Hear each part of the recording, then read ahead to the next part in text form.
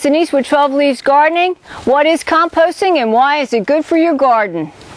Well, composting is a simple items that you have in your backyard. You could be your straw from your harvest bales with your pumpkins, and then your leaves that you've gotten that you've raked, and you have to think of it as 100%. 70% is the browns and 30% is the green or the nitrogens.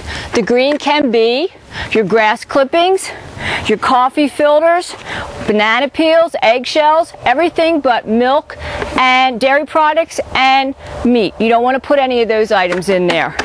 And you begin to layer it. I like to think of it as a pot of soup. I love making compost because you layer it, you keep it watered, you come out and you turn it once a week, especially in the summer, and you begin to get this rich soil. Your garden loves it because of all the nutrients, of the breaking down of the leaves and the microorganisms.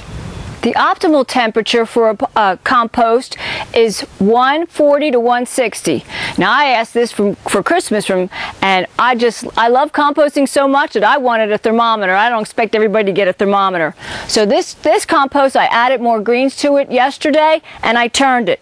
We're about 80 degrees today, but already when I put the thermometer in there, we're up to 120. So that means this is really cooking. So I'm going to very quickly get a lot of soil, especially as the temperatures rise. And today I'm going to empty the good stuff, which I've prepared since September, and I even turned it in the winter, although in the winter it takes a lot longer. But we do have some warm days. It's not rocket science.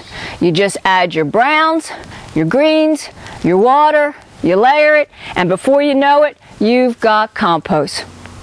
If you compost in your backyard, I'd love to hear about it. You can write it in the comment and share your ideas. I encourage you to feed your beds, your garden beds, to have a great harvest in the summertime. Start composting. You'll never regret it.